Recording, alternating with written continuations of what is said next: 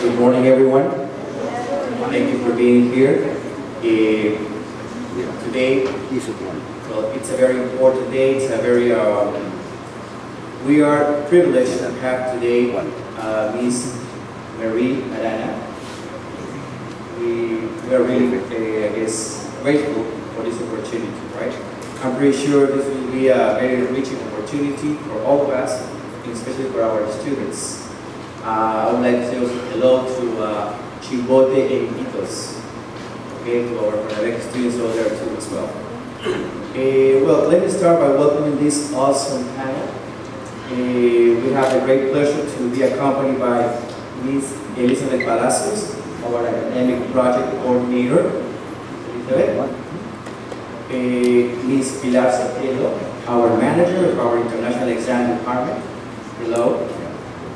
Mr. Victor Castillo, LIMA Center's administrator. You already know them. Mr. Paul Castillo, our representative as well.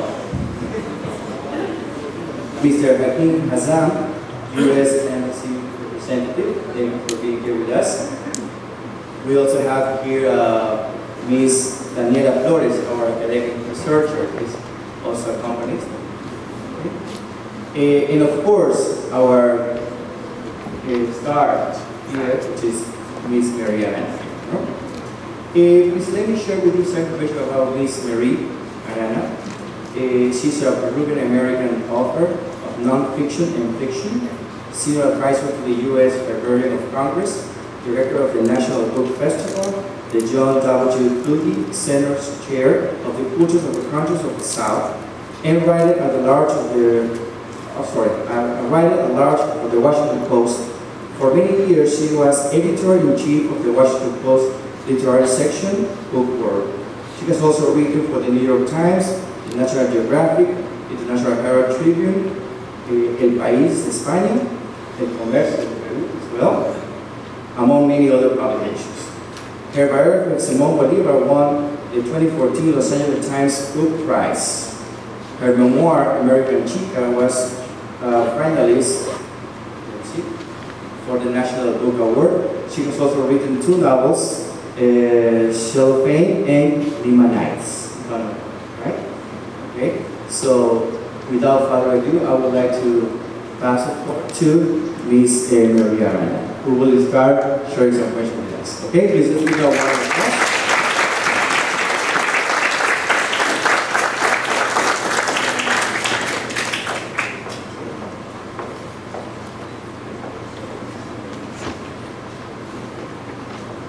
So much. What a nice introduction. Can I take this to the center of the stage? This is better. Can you hear me? Good morning, everybody. It's a pleasure to be here. Thank you so much for coming. Well, as been said, I'm a writer. I was born in Lima many, many years ago. I have a few years behind me. I want to tell you a little bit about American Chica, which is my memoir, my book of memoirs. It was also the first book that I wrote. I have been for many, many years working in books in the literary world in the United States. Did my whole education from the age of 9 years old right through college to my master's degrees, all of them in the United States and all of them in English, and my whole career in English. So for me, it's a very peculiar situation, which perhaps you will identify with as well now and perhaps in the future, of being someone of Peruvian background, someone who, from Lima, from Peru, but who goes and has a career in a completely different language, and speaking and writing and negotiating and living really in a completely different culture. I have been trained really to live in a different culture by virtue of my background and of my parents. I was very fortunate to be born into a marriage, a very beautiful marriage, and a very difficult marriage as well, because as we all know, intercultural marriages present challenges. My father, Jorge ARANA, who was, of course, a Peruvian of many, many generations, when wartime came, this was the Second World War, and the American universities were virtually emptied out of males. All the males were sent off to war, and the universities began to give scholarships to students from allied countries. And of course, a very devoted, loyal country to the United States at the time was Peru. And the State Department offered my father, the United States State Department offered my father, who at that point had graduated from the School of Engineers here in Lima, offered him a scholarship to go study in the United States. He was, I would say, he was probably about 23 years old, and he went off to study in the Massachusetts Institute of Technology, MIT. And he basically did his master's in Boston at MIT. And it was at MIT that he had the chance to meet my mother, who was a North American and had been for generations a North American who had been born in Kansas and grew up on the West Coast and happened to be in Boston studying music. She was a violinist, and she was studying music in the conservatory. The Conservatory of Music was right next to the university, Massachusetts Institute of Technology. And so during wartime, they were combining the student populations to come and eat in the same cafeteria. And that's when my father met my mother. They fell in love, and then he brought her down to Lima. And she began this sort of amazing journey of acculturating to a country and a family. Of course, we all know, I know this from my Peruvian background, Peruvian families are very, very strong. And, you know, the cultural differences between families in the United States and in Peru are very marked. And my mother was, at that point, acculturating and trying to learn Spanish and trying to learn how you were a good wife and a good mother and a good daughter-in-law to my father's parents. So there's a whole system of learning, really, the whole culture. In time, because then, of course, my older sister was born, my brother was born, and then I was born, and 9 years later, we were off to live in the United States. And then it was my father who had the job of acculturating and learning a completely new language and culture. Of course, he thought he knew English when he left his elementary school and his School of Engineers. When he got to MIT, his English was definitely not good enough to understand what the professors were saying. And he had a lot of trouble actually learning English and mastering it to the point that he could actually work in it and live in it. So when he came to live in the United States when I was 10 years old, he was the one who was having to adapt to a new country. So I became, in the process, a first-row witness of a marriage that was really struggling, not only to get accustomed to one another as a partner for life, but to get accustomed to the countries that we lived in, to the ways that you raise children. And believe me, there are so many differences in the way that we as Peruvians or we as Americans in the United States do a million things. You have different customs, you have different ways of, you eat differently, you pray differently, you have children, you raise your children differently, you are educated differently. We all have, of course, human commonalities, but there are cultural differences, and those differences need to be learned. When I went on to study in school and then university and then postgraduate school, it never occurred to me, really, that I needed to pay attention to my Peruvian background. I was just plowing ahead, doing the North American thing of trying to do a career.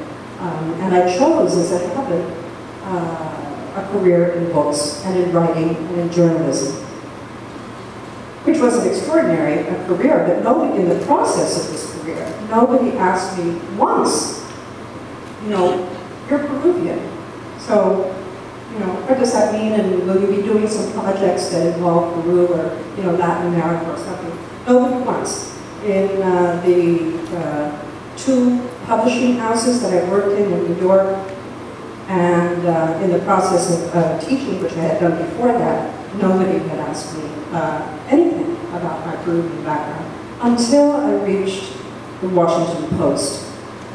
And I went from being a book editor in New York City at two publishing houses to become the literary editor of the Washington Post, which meant dealing with books across the board, you know, the whole spectrum of books. And you know, when I got to the Post, and I remember it was the very first day, my boss said to me, I see here that you were born in Lima, Peru, and I said, yes.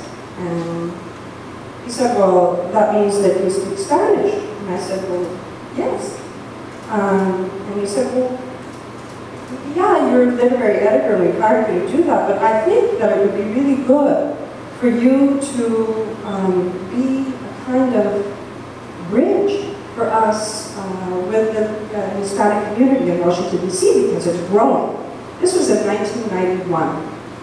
And in fact, you know, when I had arrived at the age of 10 in New Jersey, the only Peruvians or Latin Americans that I saw were my brother, my sister, and my father. And suddenly, in the course of my lifetime of growing up and becoming an adult, there had been such a process of immigration in the United States that it had gone from maybe 9 or 10% to a full 25% of the population of the United States is Hispanic, is Latino. So it became important, and it didn't occur to me because I had been working so hard in the American career path that Latin America and Peru and my background may actually be useful to a newspaper in the United States. So that was an eye-opener. And it was at that point that I began to think about who was that little girl that I had left behind in Lima at the age of 9 to go to the United States to suddenly put on a completely new identity and try to, you know, acculturate myself to a new place and a new kind of a completely new personality, a new language, a new everything. And who was that little girl that I left behind? And I wrote 5 pages. I just sat down, and I have been, you know, an editor and helping other people to write, so I just sat down and wrote 5 pages about my childhood. And I looked at it, and I sent it off. By that point, I had a lot of friends in publishing because I had worked in the publishing industry for so long. I sent it off to a friend of mine who was an agent, and she immediately wrote back and she said, "This is the beginning of the book. This is the beginning of the book." And I haven't even. It was so intimate. Those 5 pages. It was so personal a story that, of course, it wasn't journalism. It wasn't anything that a newspaper would publish necessarily. It was the beginning of a memoir, and that was the beginning of American Chica, which was, now it's just been published in a Peruvian edition, and I'm so grateful for it because it was published in English, of course, it's been published in translations around the world. It's even been published in Spanish before, but in the United States. But this is a new translation, and it is a Peruvian edition, a totally Peruvian edition. And I'm very grateful to the editorial Animal de Invierno, which has published this here. And I'm very grateful to the American Embassy, thank you very much, for providing this book for all of you to have an experience to read a little bit about the experience of this one life and its sort of bridge work, if you can call it that, from Peru to the United States. I have to say that, you know, in writing it, even in the course of writing it, I think the cultural differences became very acute to me, because in writing the sort of things that, first of all, number one, a memoir in the United States is a very conventional form of book. It is a huge genre, and a very popular genre in the US. In Peru, not so much. If you have autobiographies, there are autobiographies by, you know, Mario Vargas or somebody of great station who has a whole life to tell. Not a lot of, in fact, I can't think of very many memoirs of small human stories. There are very many of them in the United States. So right there, I was entering, you know, a very large cultural difference. I was talking about my own personal experience, my family, a lot of secrets, by the way, and a lot of family secrets which, in the American sense, in the North American sense, fine to talk about them. Because, you know, people want to know, what was that marriage like? What were the difficulties? What were the challenges? What went on intimately within your family? And what was the history? Both of, you know, on your father's side and on your mother's side. Completely conventional story in the American sense. In the Peruvian sense, not so much. And I'll never forget when I actually finished writing it, and I wrote it in a fury. I wrote it in the course of six months. And I finished the manuscript, and I gave one copy to my mother and one copy to my father. Even though they were under the same roof, living in the same house, I gave them 2 copies so that they could go off and read them separately. My mother called me the next morning. She read it completely that night, and she called me the next morning. She said, well, it's not my life, but it's your life, and you've done a very nice job. It's great. And my father, Peruvian side, Peruvian reaction, wouldn't talk to me for months. He was appalled. He was appalled by the telling the personal family stories, talking about the difficulties that my mother had with her mother-in-law, his mother, talking about just the difficulties that he had in accommodating himself to the U.S. So even though, as I was writing it, I was talking to them all along the way and asking them, what do you remember? Tell me what you remember. And they were telling me, you know, separately, and my aunts and uncles were all telling me these stories. It didn't really hit my father until he saw it on the page, that this was, you know, an intimate story that he was sharing with me, and that he knew that I was writing a book, but he didn't really feel it until he was reading it on the page. So there was a tremendous cultural difference in the acceptance of the art form. And eventually, you know, we had to come to terms with that. Eventually, there came a day, 3 months afterwards, because I was thinking that I was never going to be able to publish this book. I was calling my parents' house every day, and talking to my mother, and she said, well, no, he doesn't want to talk to you, he's very upset. This went on for 3 months. After 3 months, my mother called me, and she said, your father is now ready to see you.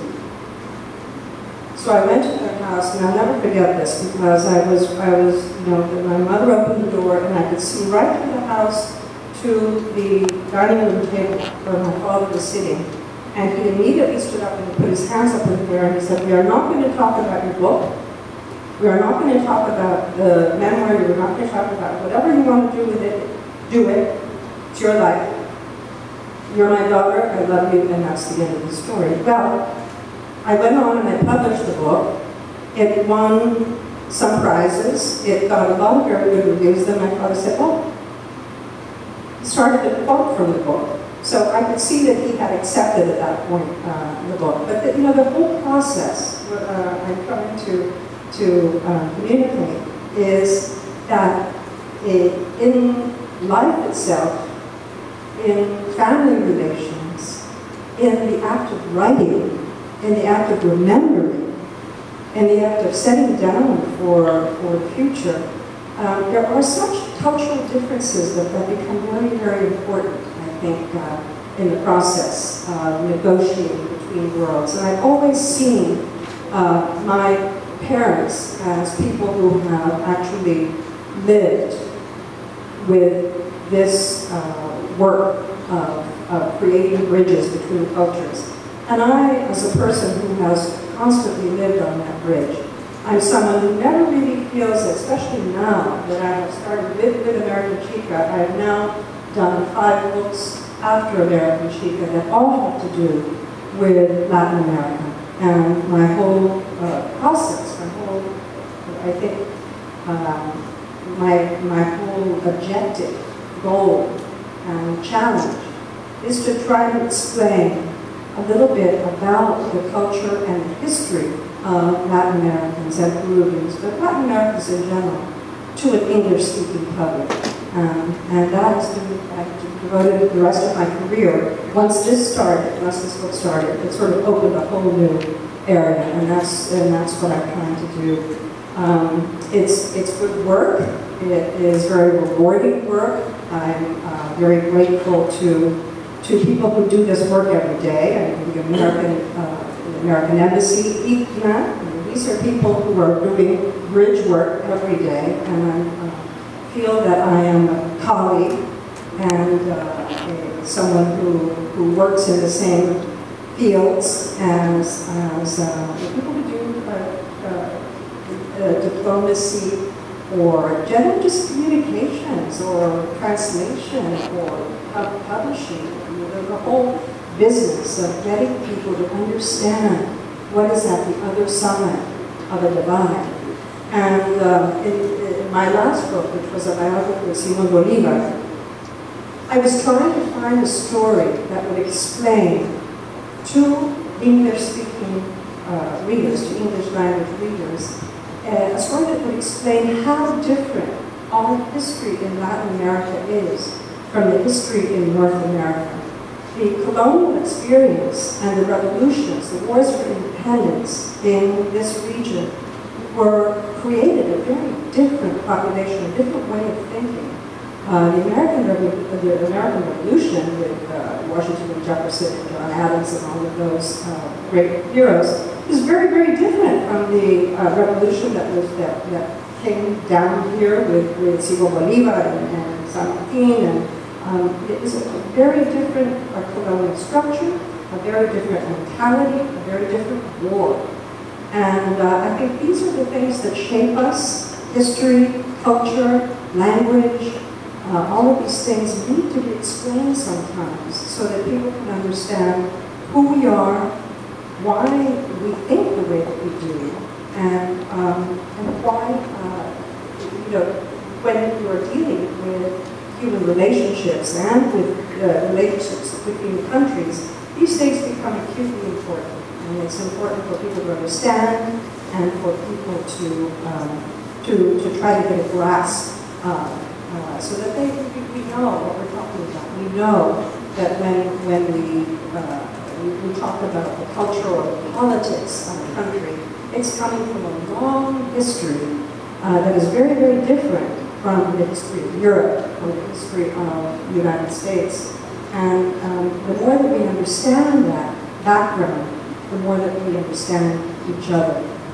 So that is my story. That is the work that I've been doing with in my literary efforts. I also had the opportunity, and this is what I'm going to share with you now.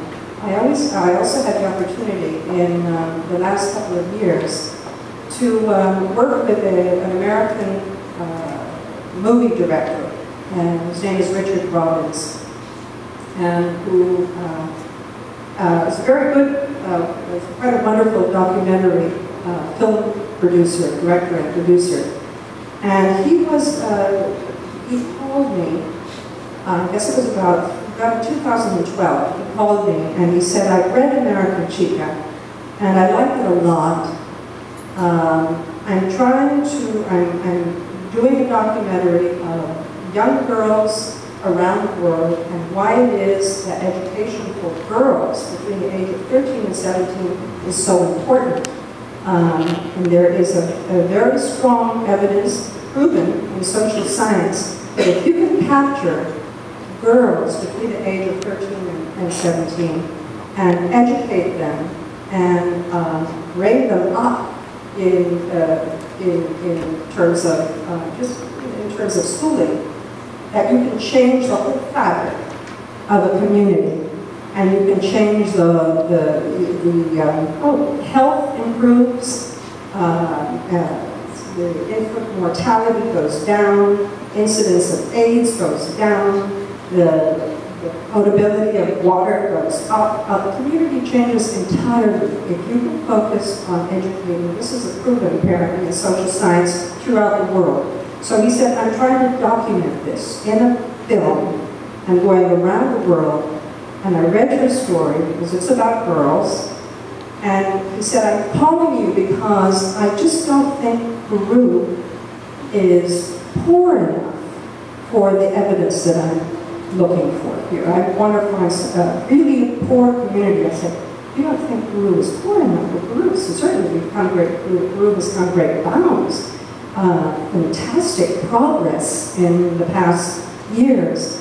But you can find poor communities in Peru. And so he said, well, find me one. And so at that point, you started looking at the outer circle of Lima, started looking in the jungle, started looking also in the Sierra. We went to a place called La Rinconada, which is on the border, very close to the border with Bolivia, Peru and Bolivia. It's a mining community. It's a very high mountain. It's called Ananea. And it's a community that lives at 70. It's the highest human habitation in the world. And it's there that gold mining is done. A lot of it informal, illegal gold mining. And it went there and found a population of children who were trying to go to school there in a very poor community, also completely unpoliced community, very, very difficult place to live. And I was sent, because the advanced crew went up to get videos of maybe 20, 30 girls that we could focus on. And I was looking through the videos. I was sitting here in Lima looking through the videos. And one of the videos was a little girl who was 14 at the time. She had lost her father. She was slowly going blind because of the mercury poisoning. Her brother had been injured in a mining incident. She was talking about this as the video was recording her, and what she kept doing at every turn when she was asked a question about her mother or her father, is she would answer by reciting the poetry of Cesar Vallejo. And I was just, I played this again and again. The crew didn't realize that she was using the words of Cesar Vallejo. But it was so obvious.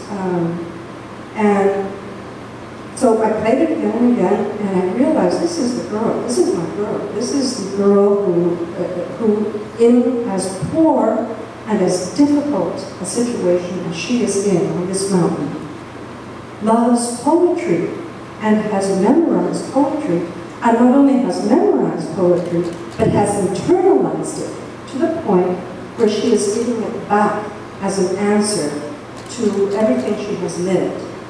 Well, that was the girl, and that was the girl that I chose. And so I wrote this portion of the film, Girl Rising, which takes place all around the world, focused on this one Peruvian girl who represents all of Latin America for this documentary, which has since gone on to be shown everywhere, really, around the world. And so I'd like to show you this segment, if you'll bear with me, from Girl Rising, and this wonderful little girl who is now, that was when she was 14, she's now 17 years old, and is going to university in Juliaca.